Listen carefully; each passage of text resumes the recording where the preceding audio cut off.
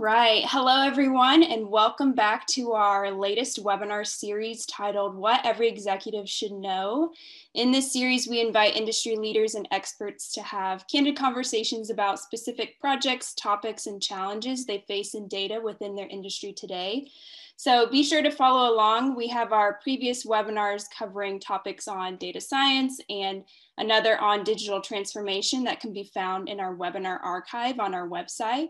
And then today we will be covering modern data warehouses, what they are, how to get your project off the ground, how to create an iterative development, and of course, how to get people to use it.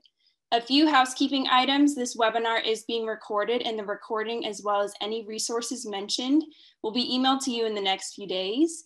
And additionally, we are having a lightning round at the end of this webinar, and I'll let Dave explain this a little more, but feel free to go ahead and prep any questions you have to ask our presenters and put them in the chat as we go along.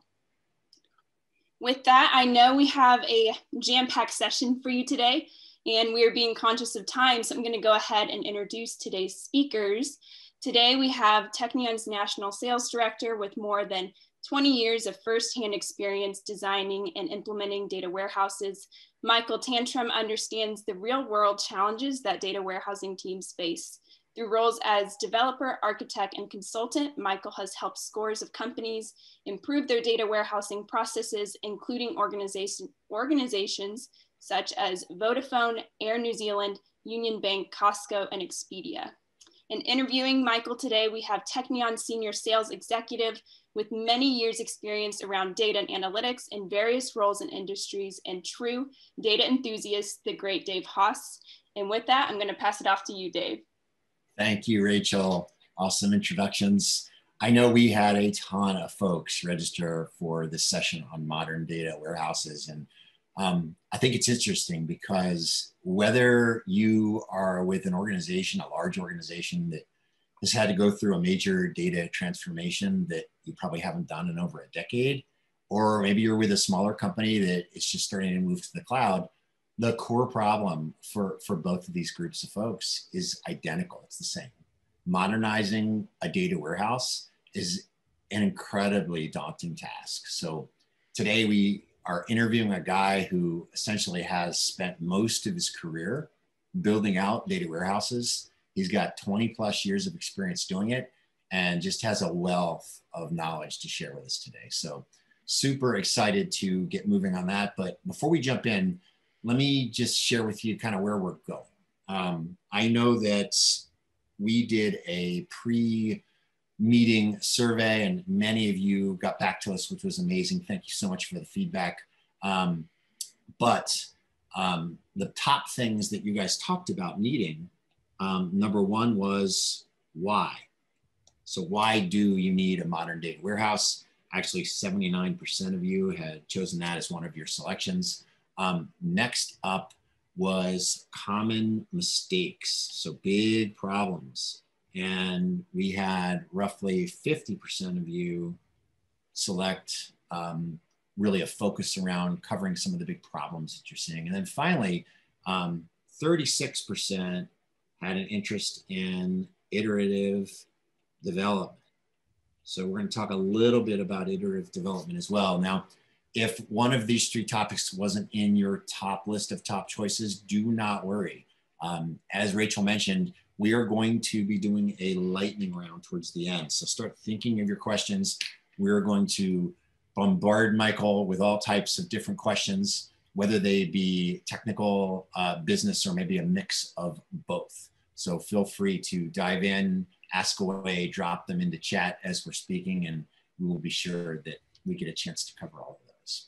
So with that, Michael, I think the best place for us to start is around a definition. Could you perhaps help us define exactly what a modern data warehouse is for our audience? Yeah, sure. So thanks, Dave. Most of you on the call will be familiar with the concepts of data warehousing. And the question is, how does a traditional data warehouse differ from a modern data warehouse? And there's not really one core definition, but there are themes that tend to occur in the modern data warehouse space. The first most logical one is that traditional warehouses have been on-premise. So they've been your classic, your SQL servers, your appliances like your Teradata's, Unity's, etc. The modern data warehouse almost overwhelmingly is going to the cloud. And whatever flavor of cloud you use, whether it's Amazon, Microsoft, Google, whichever databases, but the overriding theme is moved to the cloud. The next thing that seems to be thematic is the frequency of refresh. So traditionally, we used to get away with an overnight, sometimes weekly, refresh of data. The modern data warehouse is moving towards more frequent intraday and even towards real-time refreshes. So not all data requires this, and not all organizations desire this, but certainly that this is the trend. Another theme is data sources. So traditionally, data sources were relatively straightforward. Originally, we worked with files and relational data sources. The modern data warehouse has a lot more types of sources. So web APIs, we've still got the traditional, but we've got things like web APIs, we have IoT, we have SaaS services, a lot more variety of sources, sensor data and things like that. Another theme that we see, that the traditional warehouse often was very manual in the way it was developed. So if we look at the development style, it was quite manual. A modern data warehouse should contain a reasonably high degree of automation. And automation has many faces. It could be design automation, it could be development automation, it could be documentation, it could be deployment automation, it could be CI/CD, it could be data governance automation, testing automation, but automation should form a core part of a modern data warehouse. Traditionally, of course, data warehouses were just your classic databases, but the modern data warehousing landscape also includes elements of data lake. And you get all these various hybrid models. You'll start to hear of things like lakehouse and data shorehouse and things like that. So a mixing of the concept of a data lake. We've had data lakes around for a while, but their role was always as a repository of data, not necessarily forming part of your core analytic landscape. So that's one of the things there. The final thing I'd mention, Dave, is data governance. In a traditional data warehouse space, data governance was almost an afterthought. It was a nice to have. It was, if I actually managed to get everything else done, then I would think about data governance. A modern data warehouse, data governance is being built in from the beginning by design. And so it's quite a different approach. People are now demanding to be able to say, what is my data? Where does it come from? How did it get there? Can I trust it? Can I is it of good quality and such? So those are probably the main identifying features, I would say, of a modern data warehouse. Excellent start. It gives us a good framework to build on. So let's just dive right into it from there, Michael.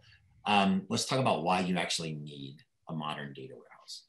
Yeah, good question. So the need for analytics is only going one way. And those of you who do this for a job, you know what your in-tray is like. You know the requests from your users for more variety of data, for more types of analyses, for frequency, for complexity. That's only going one way. And so we need, as IT professionals, as data engineering professionals, we need to be able to adapt. And it's always been our problem. We've struggled to adapt in the traditional sense. We have to be able to adapt much faster in the modern world. So the increase in data, increase in types of data. The other thing is cost. So the cost of infrastructure in the cloud makes a lot of the traditional approaches very expensive. And as your existing data warehouses reach end of life, so your servers, your software and database platform licenses start to come up for renewal, it's a good opportunity to say, can we make a step change in the cost of our data warehousing? So the cost of cloud storage is dropped through the floor. The cost of infrastructure of managing data centers is really cheap. And it becomes a question from a personnel point of view, from a cost, from a security, from a hardware point of view. Does it make sense to do it on premise anymore? And so the cloud is driving a huge opportunity for people to consider, is now the time to rework and modernize my warehouse. The final thing is your end users are getting increasingly sophisticated. In the past, they would have been okay with a dashboard or maybe some reports. Now they're wanting integrated analytics. They're wanting analytics with workflows that change the way frontline people operate the business. And so to adapt, we've got to go to new ideas. Excellent. Michael, I see this frequently, and it's interesting as we chat within Technion, we kind of tend to see 4 groupings of folks in their journey around this modern data warehouse operation. And I think, if we draw kind of a sector, it'd be kind of interesting to hear you talk a little bit about where you see people sitting. If we, on one axis, perhaps, let's call this value of your data. And on this axis, let's call it access to data. It'd be interesting to kind of get your perspective on each of these quadrants. Michael, at the bottom right here, we have an area where you essentially are in a spot where you're not getting any value from your data today. You have a very difficult time accessing your data. What might we call that? Yeah, I think most organizations, you'd probably call this something like the hurt zone. And this is where, your users are, because they can't get at data, they're running their analytics off spreadsheets, they're managing by instinct. They're not using data-driven decision-making. They're not leveraging the data that they have. This is not a good place to be. They're not getting value from the data in the organization. Hopefully nobody on this call is there, although we do still see some companies, particularly at the early stages, down in the hurt zone here. Gotcha. Now, how about this top left zone, Michael, where people are accessing their data, but unfortunately they haven't modernized their data warehouse yet, and they're not really seeing any value? So we've as data people, we've pushed some data out to our users in some form, maybe through Tableau or static reports or even nice websites, but they're not getting value from it. So what's happening here? We've got low engagement with our users. Probably they haven't had a lot of input into what we've built for them. They're not getting business value from it. And there's probably a lot of questions around, what did we spend this money on? And so your issues here, to try and move to a better place, you've got to say, how can we increase the engagement with our users and answer the question, why don't they have value? Have we asked and answered the wrong question? Have we built a laboratory experiment rather than something the business actually needs? I would call this, if I'm going to give this a name, let's call this the access zone. I've got access to data, but I'm not really doing much, getting any value from it. Excellent, excellent. And as we go through these, Michael, I'll ask the audience, if you care to share, drop in chat if you resonate with any of these zones and where you guys actually are. It'd be interesting to kind of take a look at that.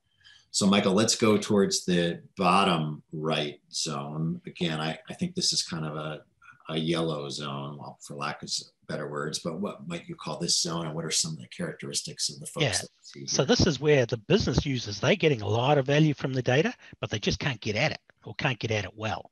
So maybe we'll call this I don't know, let's call this the desperation zone. And so here, what you guys will see is your users spending a lot of time assembling and manipulating data. Now, we don't want them to do that. We want them to focus on making decisions and using data to drive the business. We don't want them having to assemble and manipulate it. And so you will see people trying to use desktop blending tools like Alteryx if they're a bit smart. They'll be trying to use their own copies of BI tools. They'll be using spreadsheets. They may even try and stand up their own sort of data marts in an attempt to get somewhere. But this is not what we want business users doing. We want business users running the business and letting the data professionals focus on the data side. So again, this is not a great space to be. We want to increase access to data. This is where we want to be providing systematic and automated approaches to providing user access. All right, Michael, we've got a zone here to the top right. I'm going to make this a green zone. It's a pretty good place to be. So let's talk about what some of the characteristics are and what you might call this zone. Yeah, good access to data. So we're supplying repeatable, reliable, structured data to users to make good decisions on. They can rely on it. We might call this a strategic zone, and this is probably where we all aspire to be. We are getting value, and people feel like, they can make good business decisions based from this. But this is, and you think, okay, I'm in the strategic zone, I'm good, high five, modern data warehousing, maybe I'm tweaking up some of the tooling underneath, but can I get better? So Dave, what can we describe that as? Can we create maybe let's create a pocket in there. Let's call this the elite zone. And what does the elite zone look like? This is secure data, it's governed data, it's highly reliable, well populated. You're adding new data sources at the speed that business want to consume it. So this is probably where we want to aspire to. And what I'd actually encourage you all to think about here is think about these axes and maybe scale them from 1 to 10 and grade yourself. How do you think your business users score on feeling about their access to data, and the same with the value of data? Work out what zone you're in and maybe consider where you'd like to go, and we can talk about how we might help you move that towards the green zone and then ultimately to the elite zone. Excellent. This is just a great kind of visualization, a way to kind of figure out, all right, as I'm planning my modernization project, my data transformation project, having a sense of where you are and how you're going to get there basically is so important, right? Just to start off. But from there, let's transition a little bit and let's talk now about some of the common mistakes that you see folks making with this journey. And what I'm going to do here, Michael, is I'm going to call this my iceberg drawing. And if you could kind of talk about, as the tip of the iceberg, some of the real common mistakes that people essentially make that are pretty easy to spot. And then perhaps underneath the water, let's talk about the ones that are not so easy to spot. Exactly, yeah. And like an iceberg, what seems obvious, that seems to be the problem, is not usually the problem. So if I'm looking the part of the iceberg above the waterline, so to speak, the things that you would be noticing here is that you are struggling to deliver your projects on time. You've got requirements which seem to be constantly changing, and you're chasing your tail trying to stay on top of it. You're doing a lot of rework. It just feels like you're forever doing re-engineering, just trying to get things right. You're struggling with unforeseen data quality issues, and they just keep biting you. And your end users are not engaged and can't be satisfied. And so often those are just the symptoms, but we look at them, we say, we've got to solve these. But the reality is, if I drop below the waterline, what I'm seeing is a different thing. What were the mistakes that I made that caused that to those things to be the case? Well, first, I think the common one is you just didn't engage people who've done it before. So you're trying to build it yourself for the first time. You took a build versus buy approach. Now, that also relates to people. You have the option to recruit and hire expert hires who can help, or you can use consulting firms like Technion. But the first problem was you didn't get people who've done it before, and you're trying to do it yourself. Another thing that could have happened is that you haven't put your best business analysts or your best subject matter experts onto the projects. Now, these people fight joining data projects usually because they have a day job. And so we're asking them to give up some of their day job time to help us work on the project. And the other critical thing with these people is they must be empowered to make decisions on behalf of their business units about design.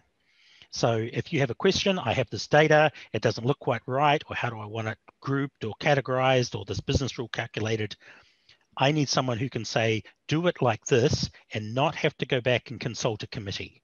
If you do that, your project is doomed. So they've got to be empowered, smart people. Other things you'll see, a lack of attention to things like architectural standards. We talked about the standards up front, design standards, development standards, documentation standards, deployment standards, operational standards, lack of attention to standards at the beginning. Also testing, a lack of consideration of data testing and QA as a core part of your process. Probably you may not have made good choices around tooling.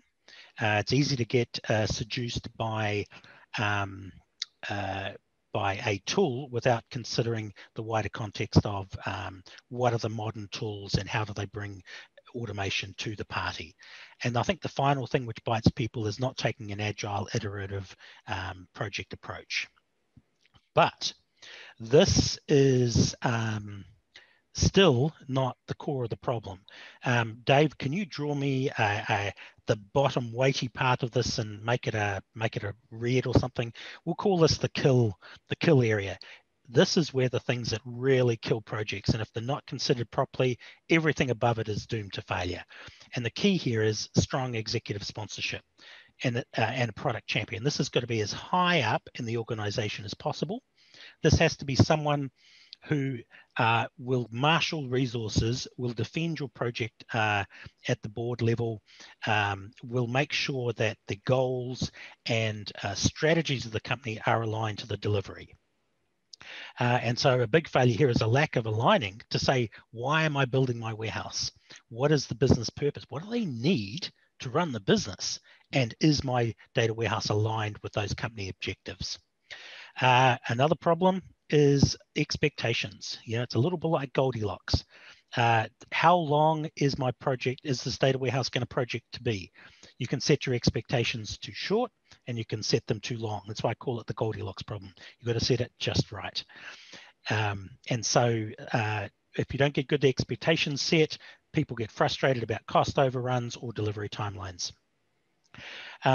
You haven't considered an adoption strategy. The saying, build it and they will come. All too often we build it without considering whether people will come. And so working with your end users about adoption is a critical component, because otherwise if you build it and they don't use it, it's a white elephant. Okay, you've got to build up their confidence that what they have is right. The other thing I think is that people forget that this data warehouse you build is a living organism. It doesn't stop. There is no done. There is no end. And what that means is as you build, if people are using it, they're going to be asking for new subject areas, changes in business rules, additions, more frequent data. And that's a good sign, because it tells you that people are using your warehouse. But what it also means is you have become the victim of your own success. And so Don't consider I build it, then I'm done. You've got to plan for the life of this living beast, and you've got to give it care and feeding throughout its life, as it grows. Excellent. Excellent. Thank you, Michael. Before we hit the lightning round of questions, I do want to touch on iterative development for a few minutes. Could you talk to us about what that looks like and what people are doing today to get to where they need to be? Yeah, very good point. Okay. So the classic mistake people make here is that they treat this like any other project. And so they treat it like a staircase. So maybe draw me a staircase there, Dave, and I start on the bottom step and I say, right, what do I need to do? I need to gather some requirements. So gather the requirements, then I need to, having got the requirements, I come up with my architecture and my approach and set up my environment, and then I do my build, and then I push it out for deployment. Okay, that sounds textbook development, project management. But here's the problem. You're dealing with analytics. You're dealing with people who cannot articulate good requirements. They can tell you the first problem they want to solve. They cannot tell you the 6 questions that are going to come out of that first answer. And so if you take this approach, firstly, they're not going to be able to give you good requirements. But if you insist and you say, I can't build it if you don't tell me what you want. And so eventually they'll give you something. And then you're going to deploy it. You're going to put it into a user acceptance testing environment. The user's going to look at it and they're going to say, now that I see it, can I have some changes? And you're going to have to go all the way down the staircase. So you're going to update go your up. requirements, new requirements, changing requirements, rebuild, and you're running up and down the staircase, and it becomes exhausting because there's just so many moving pieces to have to work with. And that's a hard way of doing a data warehouse. It's the right way to build an operational system, or maybe a website or something like that. But the right approach to dealing with data warehousing is an iterative approach. And so with an iterative approach, you start with an idea. A user will come to me and say, I need something like this. And often, and people laugh at me for this, I will give them a whiteboard marker and say, draw what you think you need. So I'll take that idea and that they've drawn, and I'm going to build a prototype. So the first step is, give me a little circle, we'll call this an idea, and then I'm going to build a prototype. Now, once I've got that prototype, and this prototype, if it takes me more than a few days to build, then it's not a prototype. I'm going to put this in front of my user. I'm going to call them back into the room, throw it up on the big screen, or throw it on the Zoom screen in a COVID world, and I'm going to iterate that with them. I'm going to sit them down beside me, maybe figuratively in a COVID world, and I'm going to iterate. And I'm going to say, okay, what do you see there? What needs changes? And they're going to refine their requirements as I redo the building. And eventually they're going to say, what you have on the screen right there, that's what I want. And we'll say, okay, now I'm going to deploy that. And so step number 4 is into a deploy, and then we go back into the idea cycle. And this concept of what I would call conference room development is the only way to help my users refine their requirements, but in a way that I'm able to manage my development process. So prototype iterate is a highly effective way of developing data warehouses. I will say, to make the iteration effective, you have to have the right tooling. And there are a variety of modern automation tools out there that with code automation, modeling automation, and things like that. We've got lots of ideas. You guys may be using some of them, depending on whether you're building data vaults or more traditional Kimball warehouses. There's all sorts of options there, but you've got to consider automation tools because otherwise your iteration cycles take too long. Excellent. Excellent. Michael, before we dive into lightning rounds, we have about 2 minutes left. Any good stories that you want to share? I'll share a story about the requirements gathering. So I was once asked to help a large bank build out an HR data warehouse. And they had spent 18 months having workshops with all their users. They'd been advised by one of the the big consulting firms, you have to build this requirement thing. So they had all these workshops. They created this requirements document that I would say was probably about 2.5 inches thick. And they said, right, Michael, can you come in and build this for us? And they handed me this requirements document. And what I did, and I didn't do this consciously, but I took their requirements document, I put it to the side, and I said, right, tell me what we're going to build. And there was this look of horror on their face because they had spent 18 months creating this document. And I said, no, let's start with the core. You draw me a picture of what you want. And they humored me, they drew a picture, and we took this prototype iterate approach. I located my desk in the center of the HR call center. And in the cubicles around me, I had the HR director, I had the source system expert, their data payroll and HR system data expert, the call center leader of the HR team was there. And every time there was a question, I'd say, what about this? You've asked for this. Here's the data. It doesn't quite make sense. It would be like meerkats at the zoo, popping their heads above their cubicles. Chatter, chatter, chatter. 2-minute discussion. We get an answer. We go back. And we brought that project in 75% of budget. So we came in with in 3/4 of the time. And the reason was highly empowered users, iterative development, requirements evolved based on real data and real need. And at the end, they looked at the original requirements document, they looked at what we built and said, there's not much overlap at all. But what they had was exactly what they wanted. Love it. I love it. Well, Michael, that brings us to the lightning round. And I do have some questions coming in, which is fantastic. So let's just dive right into it. Arlandis asks, what are some legislative concerns one might consider when developing a data warehouse for a particular business unit? Yeah, a very common problem, particularly in the modern data warehousing space. So if you're in healthcare, you've got to be concerned about HIPAA. If you are in finance, you've got all sorts of regulatory issues around there. If you are in Europe, you've got GDPR, or if you do business in Europe, the whole question around how to, the right to be forgotten and things like that. California has some rules around that as well.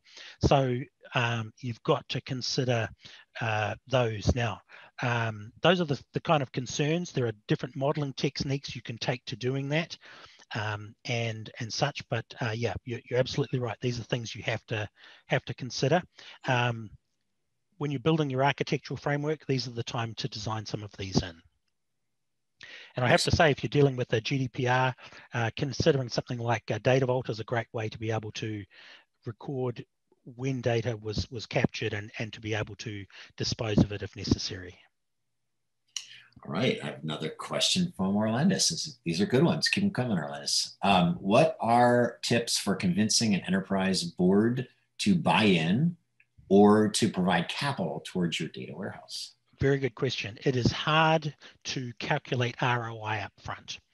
And so you can, the best you can do is you can say something like, what is my next best alternative? If I don't build this data warehouse, how are you going to gather that data to be able to make your decisions to manage your business unit?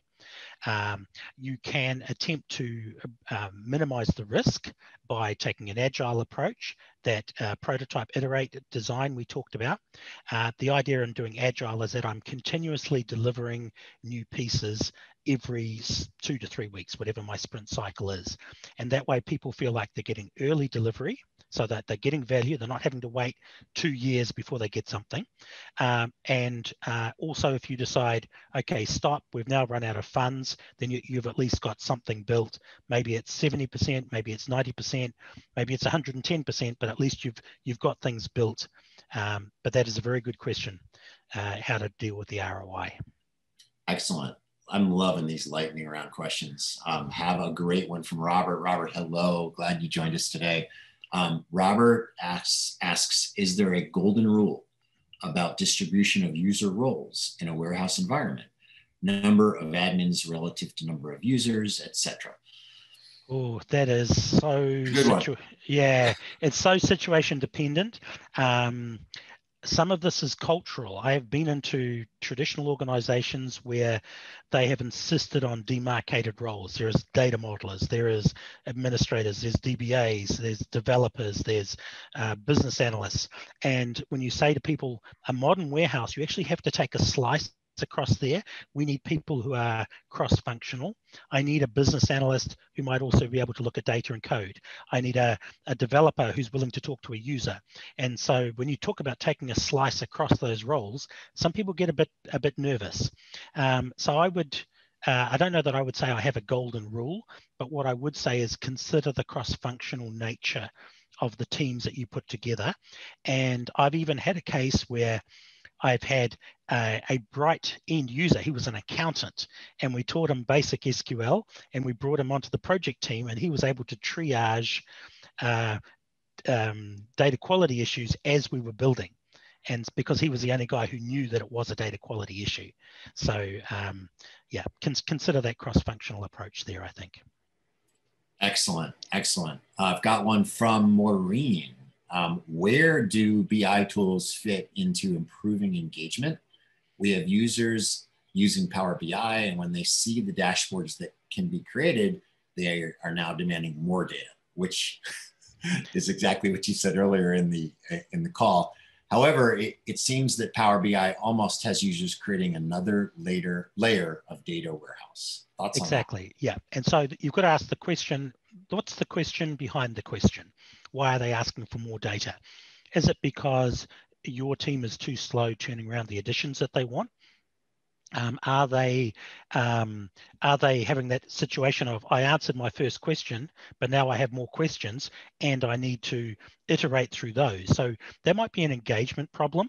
It's also a sign that you're doing well because you're actually delivering them data to have forced them to ask more questions. So I might think about how you're engaging with your users there, bring them into the project team, make them part of the solution. Try and avoid an us versus them. We, IT, them, the users. Try and create a us together, IT and the user together, creating these new analyses. Excellent. I see Shruti dropped into the chat. Hello, Shruti. Hope you are well. She said, hi, Michael. I cannot agree more about how users are not able to give good requirements about an analytics task. So you've got a little bit of a backup there from Shruti. Thank you, Shruti. Yes, the classic thing you often hear is, you know, you say, if you don't tell me what you want, I can't build it. And they have this rabbit in the headlights look, and then they say, well, give me everything. And you say, well, you can't have everything. You end up in this protracted negotiation. That's the wrong place to be. Excellent. I have got one more here and we will wrap it up, Michael. David asks, can you give an example of a client you've helped build a modern data warehouse, and how did it make their life easier? I think you did give a good example a little bit earlier, but how did it make the life easier, Michael? Yeah, a really good example. We had a client that was on a traditional on-premise appliance, one of the big MPP appliances. They had maxed this box out, and their option was, do we upgrade to the newest box? Or do we take this as an opportunity to look at a modernizing of our stack? And the cost of moving to the next appliance was going to be about $1 million.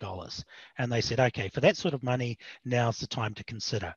And they said, okay, well, let's look at cloud. What do we save by going to the cloud? Our administrative roles dramatically reduced. I don't need so many DBAs, infrastructure people. I don't have to worry about disaster recovery and things like that. That's all managed by cloud infrastructure. Secondly, the cost. It was very cheap to start up. When I was doing development at the beginning on this cloud environment, I was only paying for the small amount of resource I was using. And it wasn't until I deployed to production that I was paying full production workload. So that was the next thing. The third thing was tooling. They were using a very handcrafted traditional ETL approach, using one of the classic ETL tools. And we said, you need to be looking at automation. And we found them a data warehouse automation tool, and this allowed them to automatically generate code and automatically manage DDL structures, automatically manage documentation and lineage, a lot of the more straightforward data governance functions around business glossary, and also automation around QA and testing. That's an area that people constantly forget to incorporate.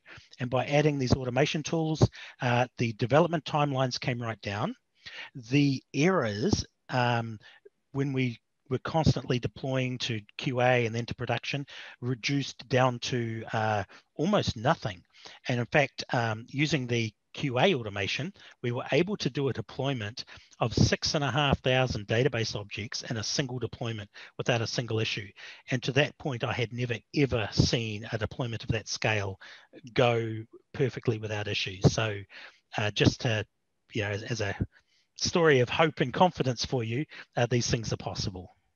Awesome. Well, that is our time. Michael, thank you so much. Rachel, I'm going to hand it back over to you. I believe you have some follow-up questions for the folks that are here, and yes, we'll wrap it up.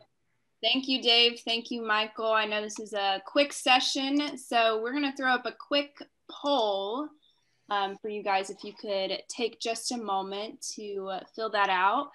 And again, today's session was recorded and will be emailed to you in the next day or so. And just a quick plug to mark your calendars for our next webinar in this series. It will be on April 21st.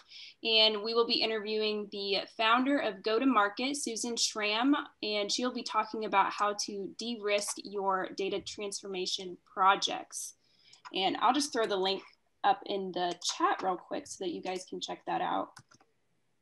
But thank you again, Dave and Michael, and thank you guys for joining us today. Feel free to reach out to us with any additional questions you may have, and we hope to see you guys next time.